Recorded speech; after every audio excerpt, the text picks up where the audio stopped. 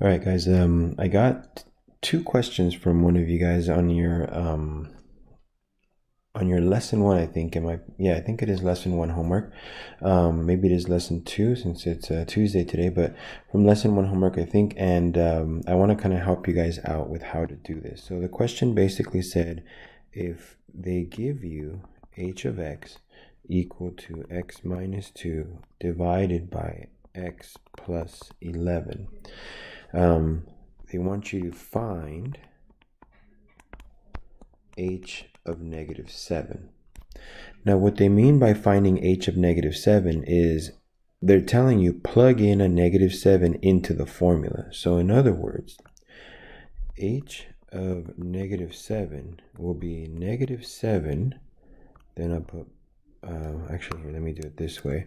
I'll change the colors here. Negative 7 minus 2 divided by negative 7 plus 11. So notice the thing in blue is the part where it just replaces the x value. So now that you work, negative 7 minus 2 is a negative 9. Negative 7 plus 11, that's a positive 2. Nope, that's not a positive 2, I'm sorry. That's a positive 4.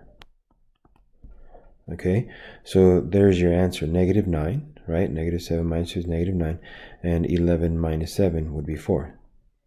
Okay, so negative 9 over 4. So that would be the answer to that question. Okay, so negative 9/4. And I know that they probably give you a little option there so that you can create a fraction and then type out your answer. So make sure you guys type this out as a fraction. So that was one question.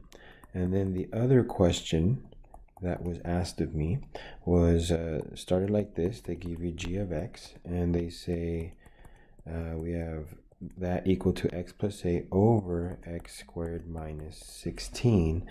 And they said, what numbers are not in the domain? Now, what that basically means is, what numbers can you not use? Well, the only numbers that I cannot use in a fraction are the numbers that make the denominator 0. So whatever makes the denominator 0 is a bad thing. So x squared minus 16 equals 0 would be bad. So let's find out what makes it 0. Well, I'll add 16 to both sides. So that gives me x squared equals to 16. Now, I'm going to take the square root of both sides here. Okay, so the square root here, the square root here.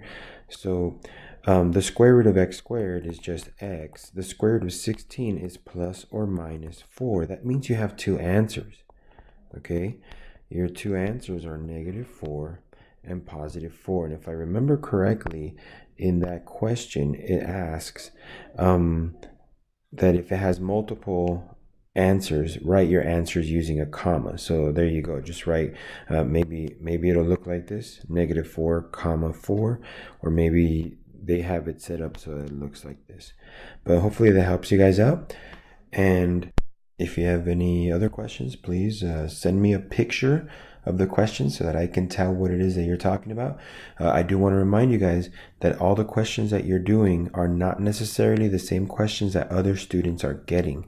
They're pulling these questions from a bank of questions. So there could be 1,000 questions and you're getting 10 of them, and then your friend's getting 10 others, and your friend's getting 9 different ones, but maybe one that's like yours. So all the questions can be different, but they're all going to be kind of similar. So that means that these two questions that I did, even though these are not your questions that maybe you asked me, they may be similar to a question you're doing. Okay, so hopefully this helps, and keep sending them my way, guys.